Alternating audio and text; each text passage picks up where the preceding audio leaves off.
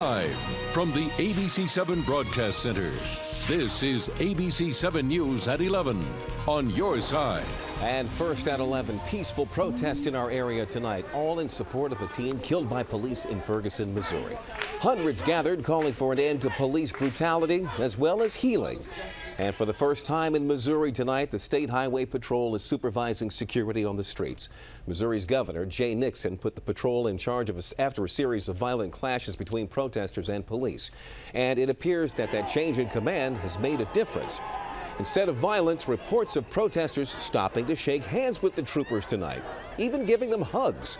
Robert Lyles live in our newsroom tonight with more. Robert? Well, Leon, those hugs came after Missouri State Highway Patrol marched to the shooting scene with demonstrators, a vast difference over last night. Still, criminal justice scholars tell ABC7 Ferguson police crossed the line days ago when they turned Ferguson into a militarized zone. Demonstrators return, this time with Black Panthers. We need to get everyone to calm down and try to bring some peace to this.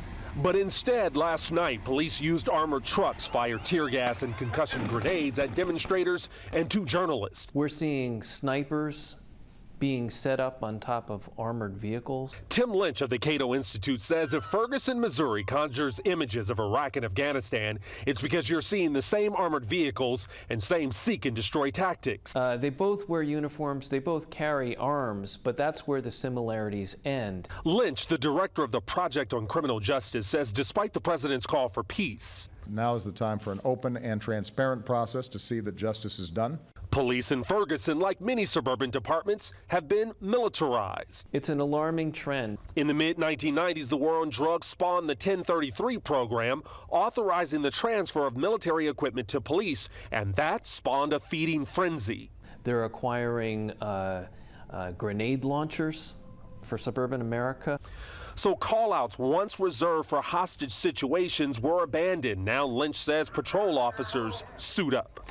So then the pressure begins to build to bring it out, and you start using it in more routine policing activity. He claims firing rubber bullets, camouflage and armored vehicles incite and exacerbate enemy combatants. Now Senator Claire McCaskill is calling for demilitarization. We need a new person to come in and to rein in these police officers from what we've been seeing the past few nights. Now there is more. Nearly $450 million in military equipment was given to police agencies nationwide in 2013. Ferguson apparently received a couple Humvees and a trailer, but other police departments assisting Ferguson, they received 20 mine-resistant armored vehicles.